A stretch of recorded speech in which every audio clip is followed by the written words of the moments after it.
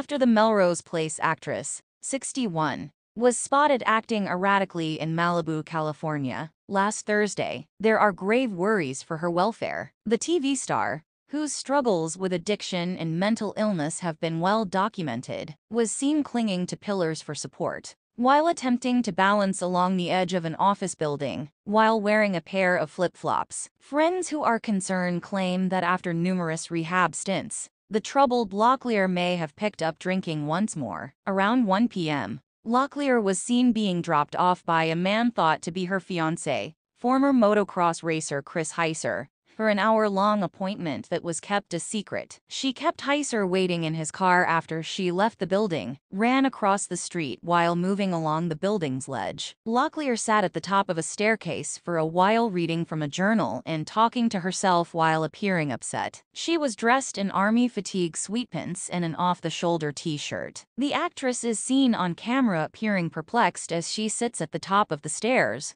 reading from her private journal. She is seen at one point gesturing animatedly and pointing angrily to something written in the diary, before firmly putting it back into her purse. At the top of the stairs, she sat for a long while, contemplating herself. Locklear, who according to People in 2019 had gone to rehab more than 20 times, appeared uneasy while balancing as she steadied herself by holding on to pillars to prevent a steep drop into the parking lot and dumpster below. After spending well over an hour alone, Locklear eventually ran over to Heiser, 61, who was waiting patiently in the car. They got into his SUV and sped off together after he seemed content to give her the privacy she requested. 3 years after rekindling her romance with her high school sweetheart, Locklear accepted Heiser's proposal, according to a 2020 DailyMail.com report. She has been dating her on and off both steadily ever since she cleaned up her act after a highly publicized stay in rehab. They started dating at Newbury Park High School in the late 1970s,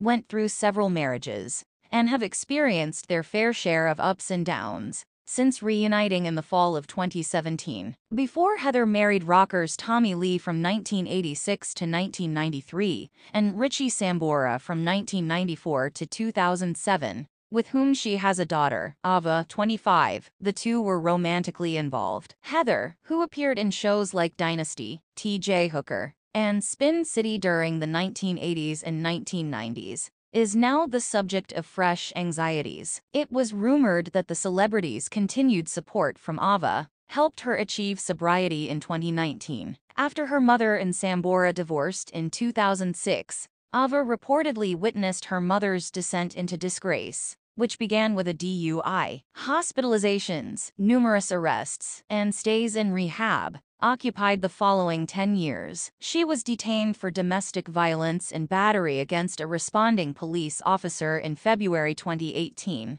at her mansion in Thousand Oaks, California. She was detained once more in June after allegedly verbally and physically abusing an ambulance EMT who came to her house in response to a call for assistance. Then, in November 2018, she was put on a 5150 hold after her therapist determined that she was having a mental breakdown, which allows patients to be hospitalized for 72 hours if it is determined they are a danger to themselves or others. Locklear entered a no-contest plea to 8 misdemeanor counts in August 2019, 2 counts of resisting, obstructing, or delaying a peace officer, 5 counts of battery on a peace officer, 1 count of battery on emergency medical personnel. In 2 separate instances, police were called to her Thousand Oaks home following reports of fights